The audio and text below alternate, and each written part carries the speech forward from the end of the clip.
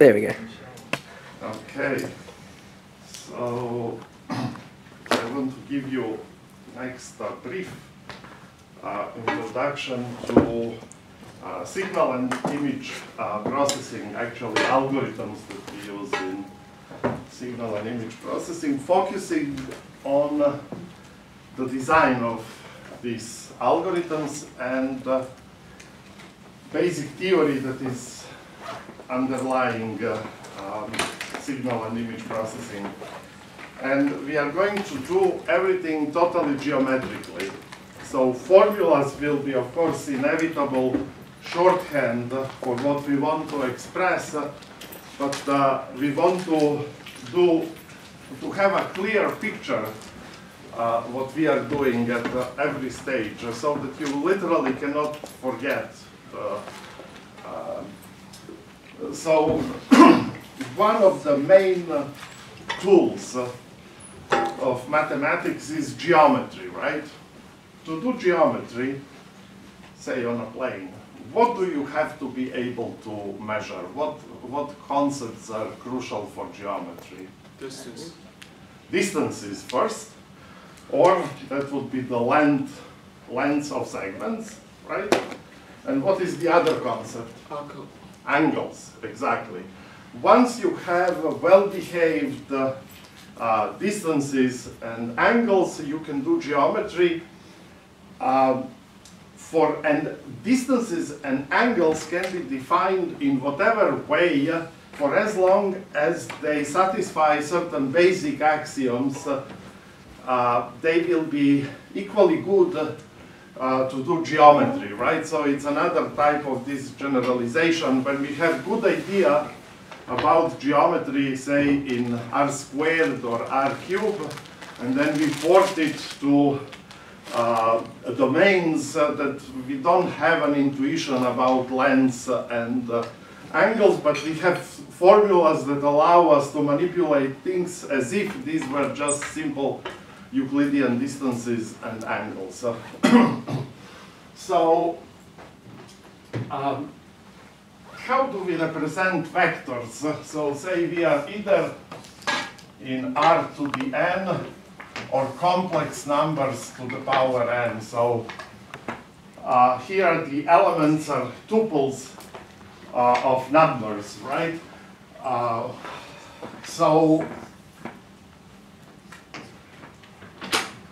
In particular, you can have, for example, x1, x2, up to xn that belongs to either R to the n or C to the n. Okay. And say you can have z1, z2, up to Zn that belongs to C to the n. So the crucial notion that allow us to speak about distances and angles is the notion of a scalar product.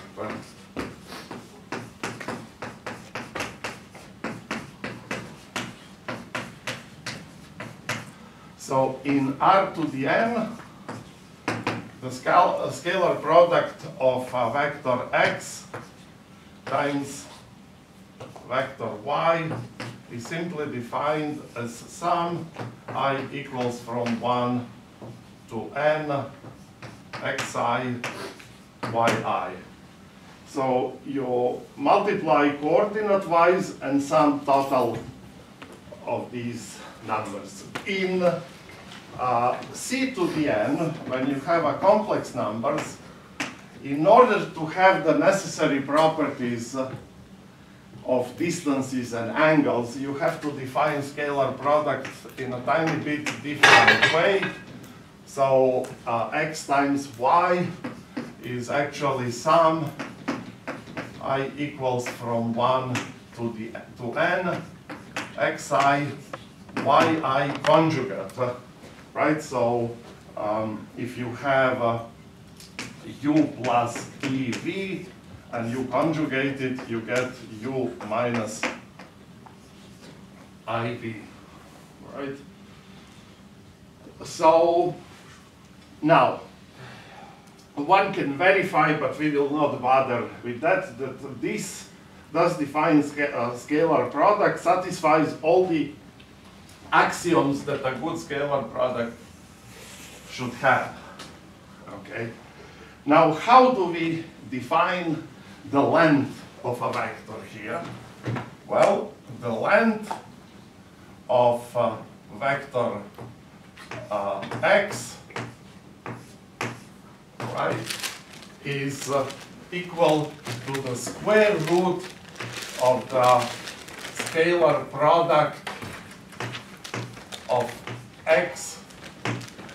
Sorry, sometimes I write x one way, sometimes the other way, so let me unify the notation.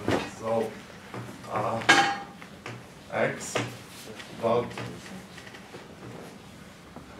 dot x by itself. So now you can see the length should be a non-negative number, right? And now you can see why you need this complex conjugation, because in C to the n, you will have that norm of the length of x is equal to the square root of the sum I equals from 1 to n xi times xi conjugate, which is equal square root of sum I equals from 1 to n. What is xi times x conjugate? That's important equality, so x times x conjugate is the norm of x. This is for vectors, let me just for complex numbers, z times z conjugate is just the absolute value of z squared, the modulus of the complex number, which is equal, of course, u squared plus v squared if z is equal u plus iv. So this then becomes absolute value of xi squared, and we know that the absolute value of a complex number is a non-negative number, so is the sum, and so the length of x, the length of vector x has natural property that is non-negative, and in fact it's easy to prove that the only vector whose norm or length is equal to 0 is just the 0 vector. Okay, so this is our definition of distance, right? Of the length of a vector. How do we define the angles? Well, one can show, so it would be a lemma whose proof you have in the notes, but we won't do it in class, is that the scalar product of x times y by absolute value, right, is smaller or equal than the norm of x times the norm of y. Right, so the scalar product by its absolute value is always smaller or equal than the length of the two vectors. And then as a consequence, you have that x times y by absolute value divided by length of x times length of y is smaller or equal to than 1, right? If you divide. And what does this mean? Well, because this quantity is smaller or equal to 1, we can call it cosine of an angle. And in fact, define, so cosine of angle xy is equal to absolute value of x dot y. They're all vectors, right? Divide, not the absolute value, because cosine can be both positive and negative, of course. It's just a scalar product of x and y divided by absolute value of x times absolute value of y. Now, if you are in, say, r cube or c cube, say specifically in r cube or r squared, this cosine is precisely the cosine of the angle between lines in the usual sense, right? But as you will see, when we start doing basics of signal processing, sometimes we will have strange objects that are not finitary, and then we will use these two formulas, right, for norm and this formula for angle as definitions, right? They won't be directly kind of corresponding to anything intuitive, so to speak, but the calculus we will prove that norm and scalar product have desired properties, and then you can manipulate them as if they are tuples of real or complex numbers. And that's, as I always say, the value of mathematics is that you can do things that you don't understand, right? So we will have lengths of band-limited signals, right? What does this mean? Well, it will be defined by a formula.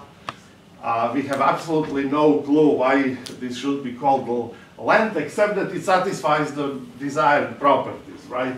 And then we can proceed using our intuition that we have for r cubed or r squared and carry the calculations formally and get consistent results.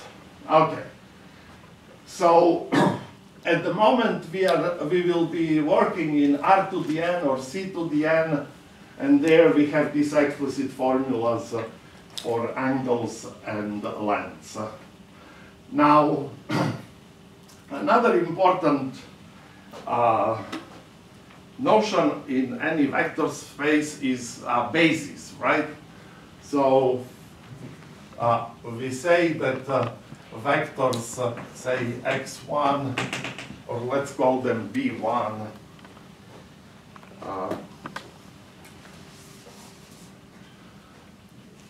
b1 to bn are bases if they are linearly independent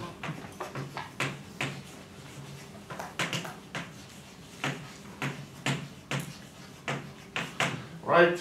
I.e., if you have lambda 1 b1 plus lambda n bn equal to 0, this implies that lambda 1 up to lambda n must all be equal to 0. So they're independent, and for every x in that space, so it's always a basis of, say, a space x. In that space x, x is equal to some, say,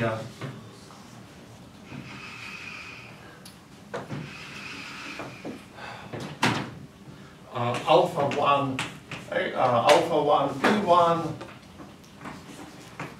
plus alpha n bn. So every vector is expressible as a linear combination of the basis vectors. Okay. Now, in a vector space that allows the notion of scalar product to be introduced, we have particularly good bases that we like the best, which are orthonormal bases. So, basis of X is orthonormal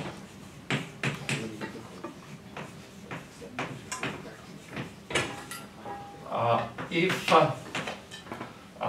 Bi times Bj, if scalar product of two vectors is equal to 1, if I equals to j and it is equal 0 if I is not equal to j. Yeah? Okay. So why do we love orthonormal bases? Well, for several reasons. First, they have very nice properties that simplify the calculations, but as engineers, orthonormal bases are the most numerically robust bases. Right? So they are by far the easiest to calculate without a large error accumulation. Okay, so if a basis is orthonormal, and you write X as alpha 1 B1 plus alpha n Bn, let's multiply as a scalar product with one of the basis vectors, say Bi, right? So what do we get? We get X Bi. Now the property of the scalar product, one of these fundamental properties that we didn't list, is that it is linear, right? So you will have that this is equal to alpha 1 B1 times Bi plus alpha 2 B2 times Bi plus alpha I Bi times Bi, and finally plus alpha n Bn times Bi. Now notice, if the basis is orthonormal, all of these will be 0 except for this one, which will be equal to 1. And you immediately get that your alpha I is nothing but the scalar product of X with the basis vector. Oops. I keep switching. So you see, a scalar product is written, okay, I should be consistent. Let me use dot notation, but as a side, so this will be X times Bi. As a side, you should note that scalar product is sometimes written as A, B, and sometimes is written as A dot B, but we choose either of them and just, I don't even remember how I denoted in my lecture notes. Let me see. Let me see. Yeah, with brackets. Oh well. Now this will add variety to your experience with Okay. So, important thing is, you see, for if the vectors are not orthonormal, then to solve, to find these coefficients, you would have to apply it to each coordinate and then make the corresponding coordinates equal. So you would get a system of linear equations, right? Which you have to solve simultaneously to find the coefficients. But here, the coefficients can be obtained independently from each other just by multiplying vector x with bi. So what is behind this? Behind this is, so what do we have? We then have that x is equal to x times b1. I have to put it in bracket here, times b1. Now notice this is a scalar. So this is just a number times vector, right? Plus x times b2 times vector b2 plus x times vector bn times bn, right? And this is just the usual picture that we are all so familiar with, namely, say, in R3, right? If you have a vector, say, in R3, how can you represent it using the basis vectors? Well, you do the following. You project it to each of the axes, right? And then you project it here, and you project it there. And then you simply sum this plus, so this times the basis vector, right? And then, let's see, how shall we, if we project it like this, then this will be somewhere here, and this will be somewhere here, right? And then this vector, well, that's the same as the vector here, and plus, finally, plus this vector, right? So we simply, so this is the picture, right? Every vector is sum of the vectors that are basis vectors times the length of the projection, right? Because what do we have? What is x times b1, for example, or say, right, any vector bi, yeah? Right? Well, this is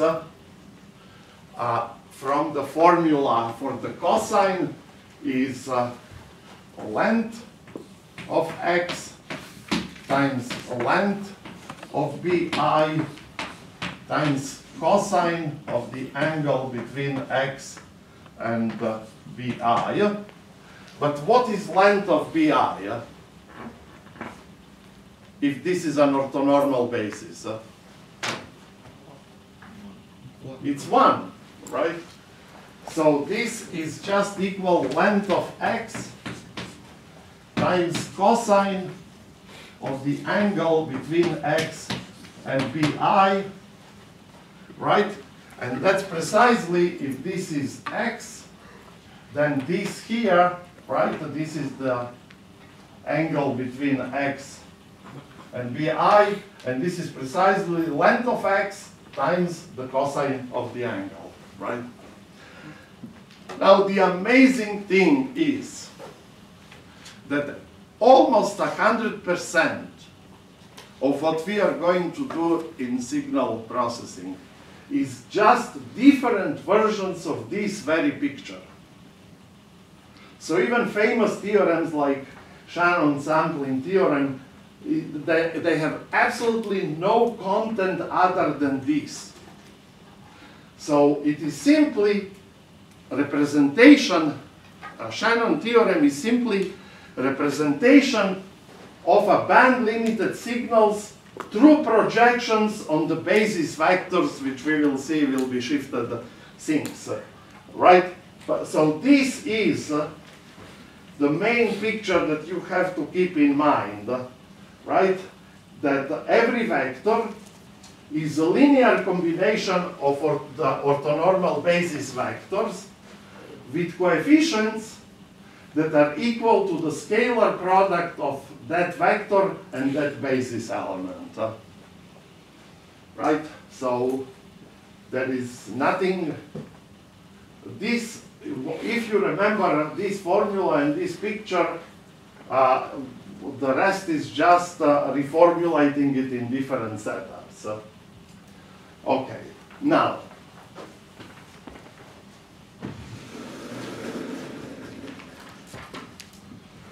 the picture actually of, if you do signal processing in the right way, geometrically, rather than throwing formulas at people, then everything becomes just a very neat picture and totally easy to remember. Okay. Now, in R to the n or C to the n, what is the usual basis? How do I write vector 3, 5, 4 in usual basis? What is the usual basis of R3? 1 HK. Exactly, so this is 3 times vector 1, 0, 0, plus 5 times vector 0, 1, 0, plus 4 times vector 0, 0, 1, right? So in general, if you have a vector x, you can write it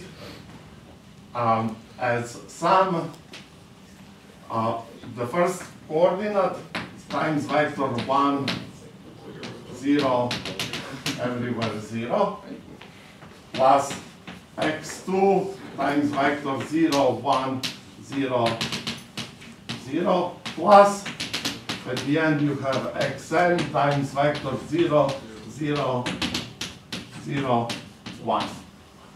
Now let's call these vectors E1, E2, all the way to En. Right? So we then have that simply x is equal to the sum of xi, ith coordinate, times ei. I goes from 1 to n. So this is how we usually represent vectors. Now, the whole business of discrete Fourier transform can be seen as nothing but the change of base operation, right? So instead, another base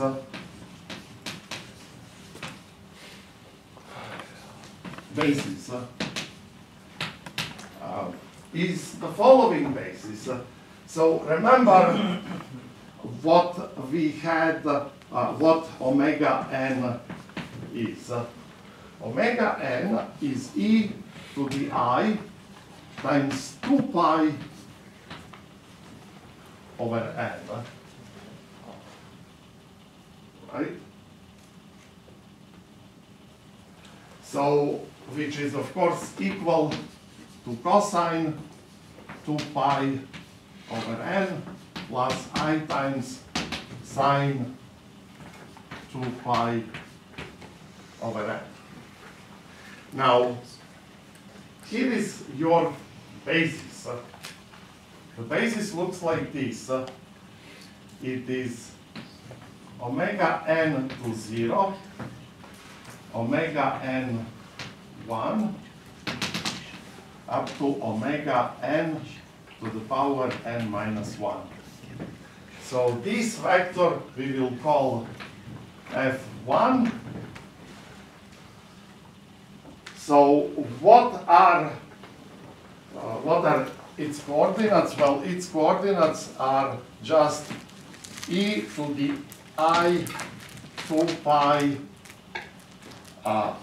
n times 0, e to the I 2 pi divided by n times 1, all the way e to the I 2 pi divided by n times n minus 1. Now, that's the first vector. Okay. The kth vector is fk will be equal to, now omega n to 0 is always 1, right? So let's simplify a tiny little bit and write here 1. So here it will be omega n squared power 1, omega n, sorry, this is k, so it is to the power k. This is to the power k squared omega n to the power k to the power n minus 1. So the first vector is simply you take all the powers of the primitive roots of unity, right? For the second vector, you take all the powers of the squares of the roots of unity, all the way to, right, and what will be f nth vector? Well, this will be 1, and then omega n to power n minus 1 to the power 1, omega n to power n minus 1 squared up to omega n to the power n minus 1, and then again to the power n minus 1.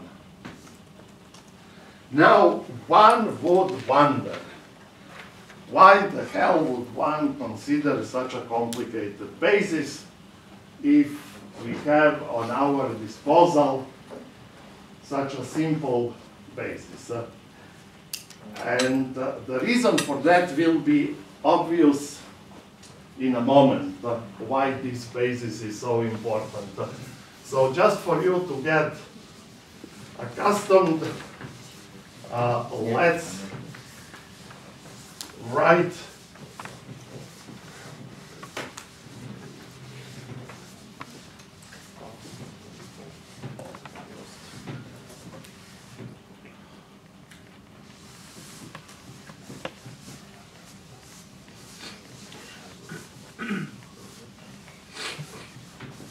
so what let's now see with such a basis. Well, first we have to see that this is an orthonormal basis, right? Before we can move anywhere. So claim basis f for Fourier, which is f1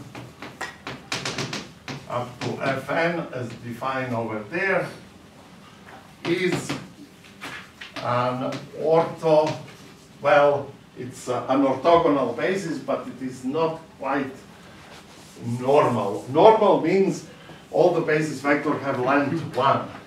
Is an orthogonal basis. Well, let's compute the scalar product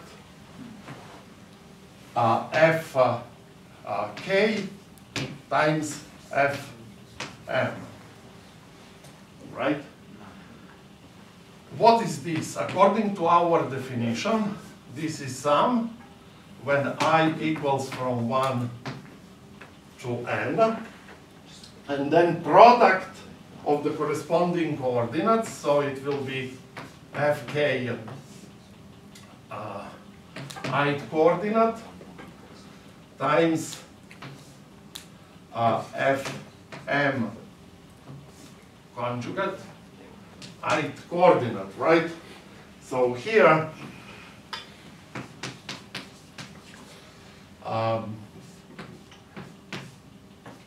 denotes the ith coordinate of x in general. So let's see what this is equal to, right? Well, this will be equal to sum when I equals from 1 to n. Now, what is the ith coordinate of fk? Yeah?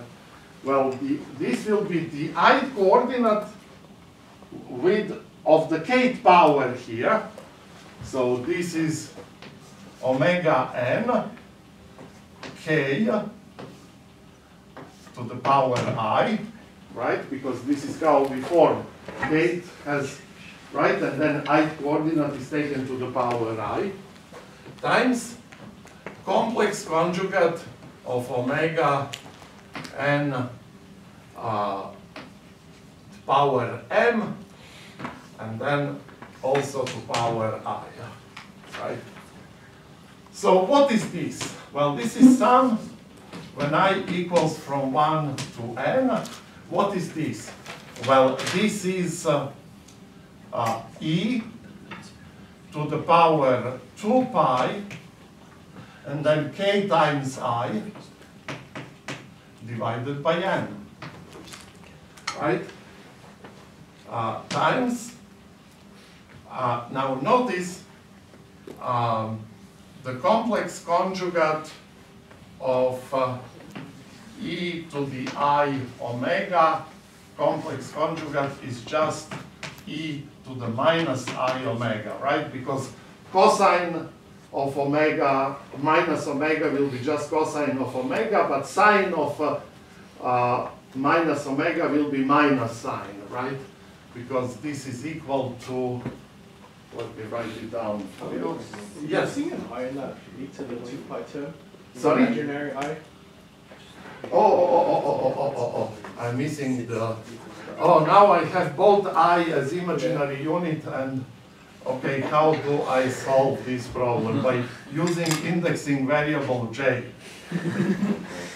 So this will be j, this will be j, so this here will be j, and I